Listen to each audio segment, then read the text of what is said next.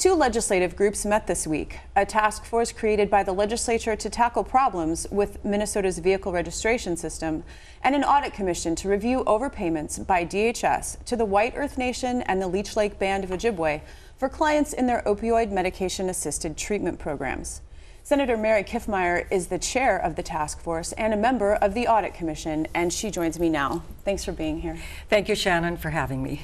The vehicle registration task force grew out of the 2018 review by the legislative auditor that examined the accuracy of transactions within the soon-to-be retired Minnesota Licensing and Registration System, or MNLARS.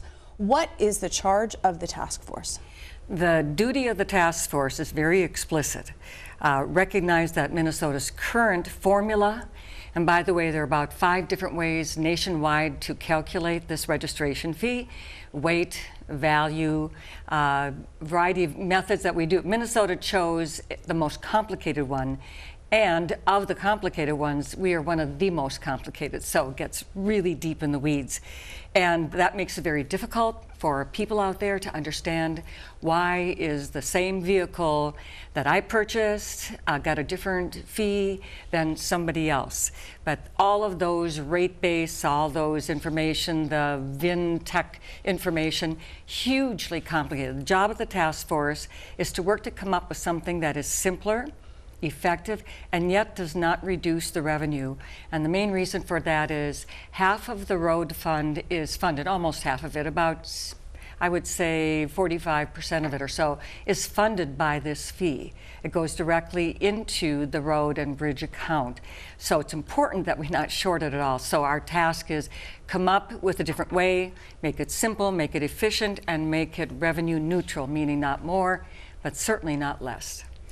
The auditor's review found striking discrepancies in the base value of passenger vehicles, which led to vast differences in the amount of taxes and fees that people owed with essentially the same vehicle, as you said. And I remember one Ford F-150 had a base value of $2 and another $70,000, which changes the tax calculations like hugely. I mean, very expensive. And not only for that first time, but for the life of the vehicle.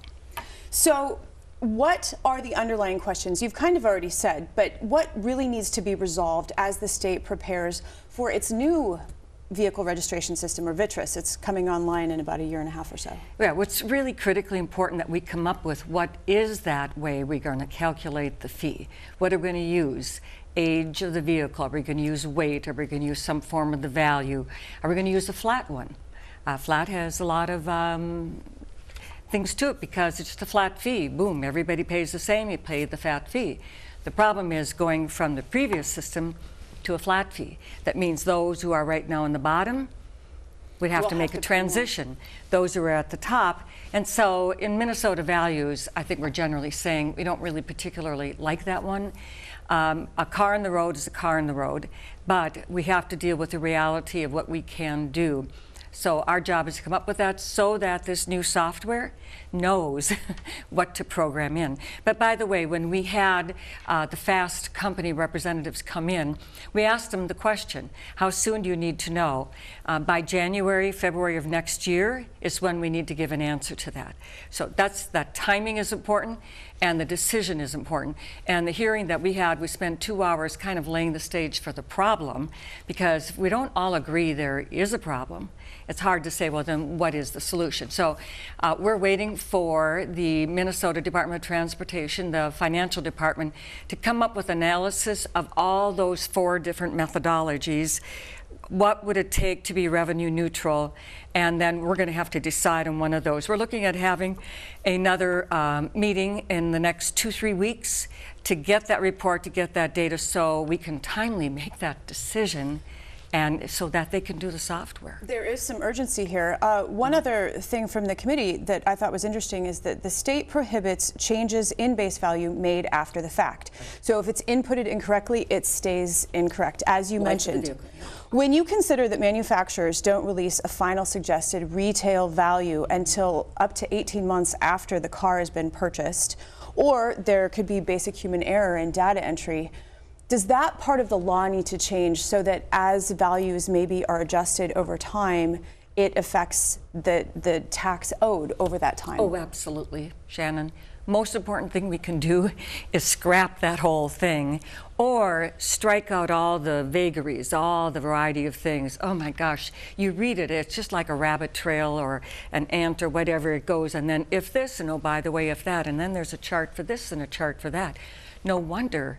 But I remember thinking, though, when they did the original MNLARs, you know, the long thing, did anybody stop to think this is too complicated? Should we go to the legislature and ask them to create a task force and do it? They didn't do that. Of course, the software is so badly written, we all know that old story.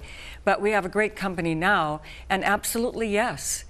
We just can't keep doing it that way. It is, matter of fact, the question that we had in the task force hearing was, is there any way to get accurate data still doing the current Minnesota law? It was clear that absolutely not. You cannot. And so the important conclusion was, yes, this is unworkable. I'm sorry, I was there already a year ago when I drafted a bill to come up with a different way. But finally, I think a large group of stakeholders from the private sector, Commissioner of Transportation, a whole variety of folks, I think have finally settled that, yes, this will not work. We have to come up either with a new kind of value basis, like the Minnesota suggested retail price.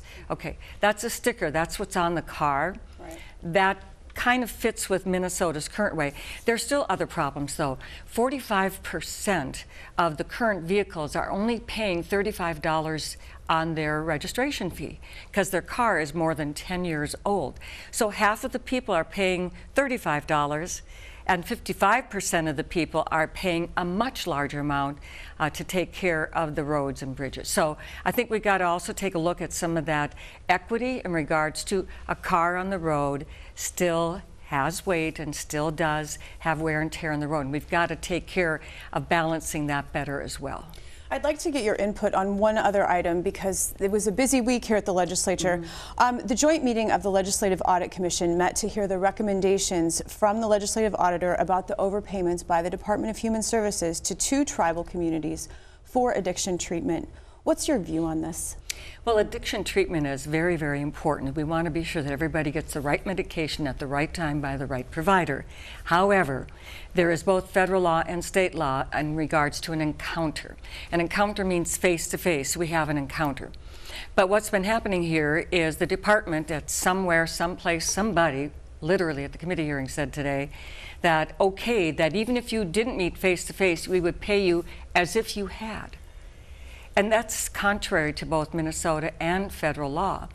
And in addition, the other issue that they're going to have to deal with on the federal level is, since there was no actual face-to-face, what was the $455 paid for each one of those pills taken at home? Okay, that's not an encounter, that's at home. What was that money used for? Where did it go, since obviously it wasn't needed for the provider or the office or anything like that? So the whole broad issue is here. Those were payments incorrectly made. By the way, there's a law that also says that, yes, there can be an error on the part of an agency that gave you bad advice. However, there is a caveat. If a reasonable person would have said, well, that doesn't make sense because we didn't have an encounter. And they should have said, well, that doesn't make sense because the law also says a reasonable person should have said, this doesn't seem right.